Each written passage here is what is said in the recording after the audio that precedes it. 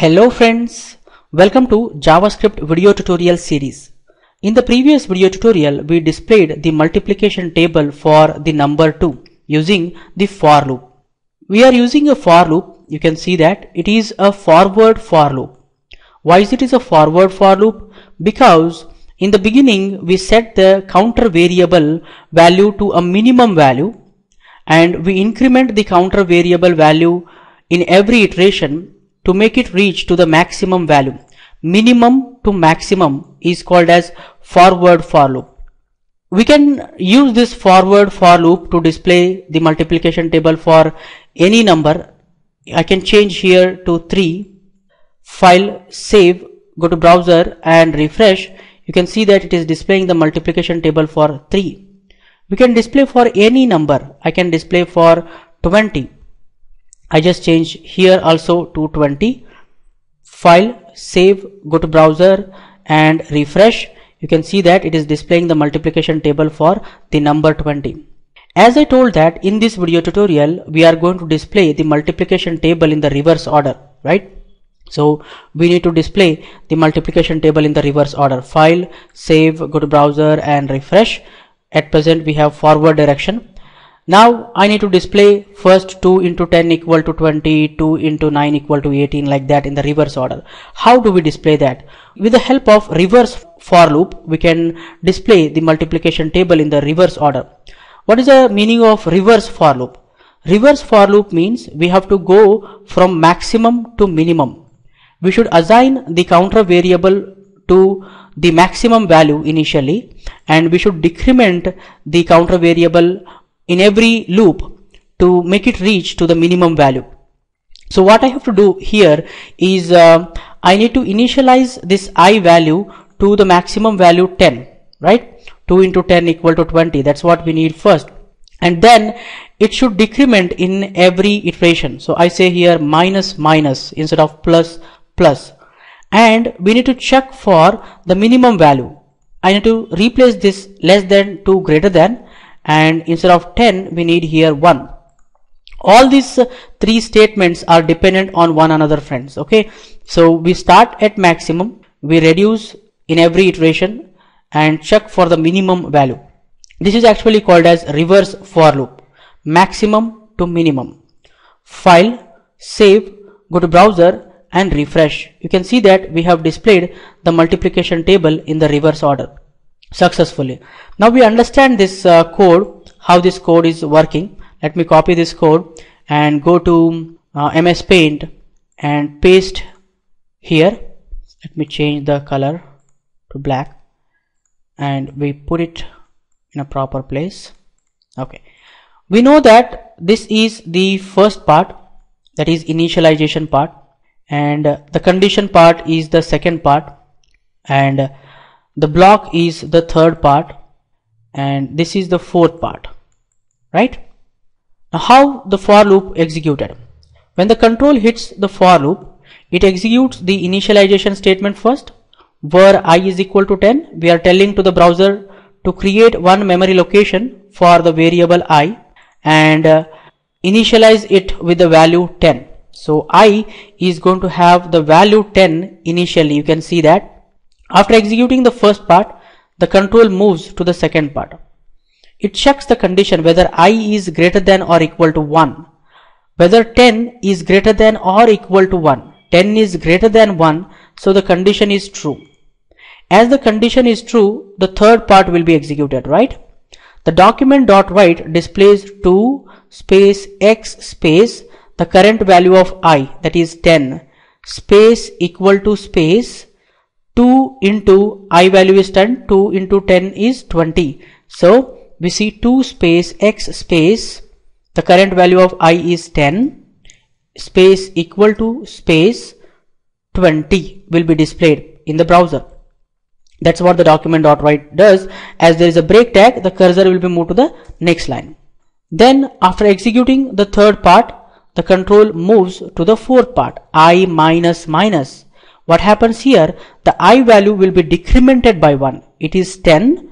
It is going to become 9. Then the control moves to the second part. it checks the condition whether I is greater than or equal to 1. Whether 9 is greater than or equal to 1. 9 is greater than 1, so the condition is true. As the condition is true, the third part will be executed. The document.write displays 2 space x space, the current value of I is 9 space equal to space 2 into 9 is 18, and break tag is there, it moves the cursor to the next line. After executing the third part, the control moves to the fourth part, I minus minus. The I value will be decremented by 1. It is going to become 8. After executing the fourth part, the control moves to the second part. Again the condition will be checked whether I is greater than or equal to 1. Whether 8 is greater than or equal to 1. 8 is greater than 1, the condition is true. Any one condition is true, the result will be true. Remember that. So third part will be executed. The document.write displays 2 space x space 8 space equal to 2 into 8 is 16, and moves cursor to the next line. After executing the third part, the control moves to the fourth part, I minus minus. The I value will be decremented by 1. It is going to become 7. Then the control moves to the second part. Again the condition will be checked whether I is greater than or equal to 1. Whether 7 is greater than or equal to 1. 7 is greater than 1. The condition is true. As the condition is true, the third part will be executed. The document.write displays 2 space x. The current value of I is 7. You can see that. Then space equal to space 2 into I. 2 into 7 is 14. As there is a break tag, the cursor will be moved to the next line. After executing the third part, the control moves to the fourth part, I minus minus. The I value will be decremented by 1. It is going to become 6. Then the control moves to the second part. Again it checks the condition whether I is greater than or equal to 1. Whether 6 is greater than or equal to 1. 6 is greater than 1. The condition is true. As the condition is true, third part will be executed. The document.write displays 2 space x space 6 space equal to 2 into 6 is 12, and the cursor will be moved to the next line as there is a break tag. After executing the third part, the control moves to the fourth part, I minus minus. The I value will be decremented by 1. It is going to become 5. Then the control moves to the second part. Again the condition will be checked whether I is greater than or equal to 1. Whether 5 is greater than or equal to 1. 5 is greater than 1. The condition is true. So the third part will be executed. The document.write displays 2 space x space 5 equal to 2 into 5 is 10, and cursor will be moved to the next line. After executing the third part, the control moves to the fourth part, I minus minus. The I value will be decremented by 1. It is going to become 4. And then the control moves to the second part. Again the condition will be checked whether I is greater than or equal to 1. Whether 4 is greater than or equal to 1. 4 is greater than 1. The condition is true. As the condition is true, the third part will be executed. The document.write displays 2 space x space 4 space equal to space 2 into 4 is 8. Then the cursor will be moved to the next line as there is a break tag. Then the control moves to the fourth part, I minus minus. The I value will be decremented by 1. It is going to become 3. Then the control moves to the second part. Again the condition will be checked whether I is greater than or equal to 1. I is 3. 3 is greater than 1. The condition is true. As the condition is true, the third part will be executed.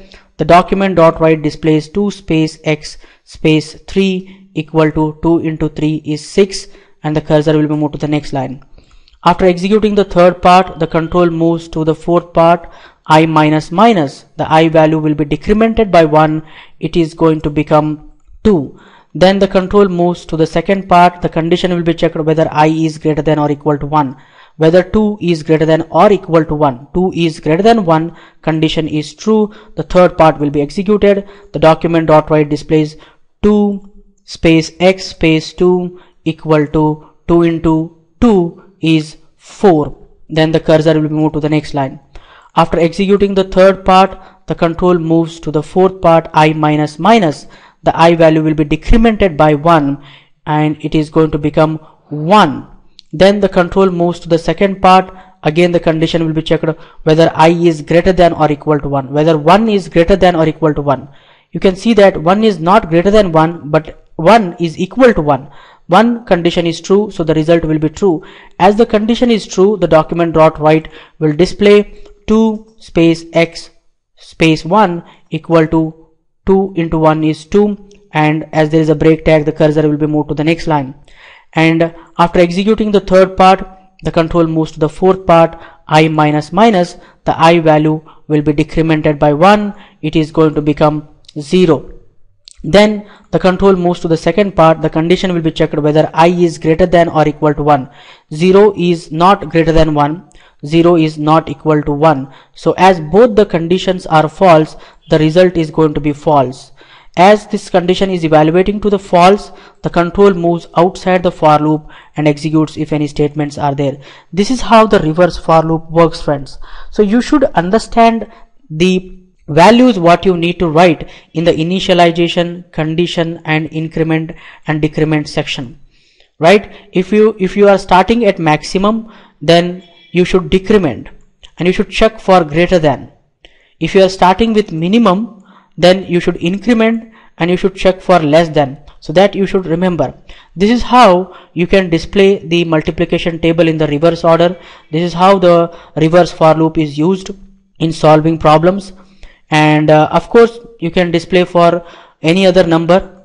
I can try for 3, file, save, go to browser and refresh. You can see that we have displayed a multiplication table for 3 in the reverse order. I hope you guys have clearly understood the difference between forward for loop and reverse for loop. I think for this video tutorial, this much is enough, friends. In the next video tutorial, we get more information on JavaScript. For more benefits and be up to date, please subscribe to my YouTube channel. And don't forget to like, comment and share these videos with others so that everyone will get benefited. Keep learning, keep coding, keep sharing. Thank you guys. Thank you very much. See you in the next tutorial.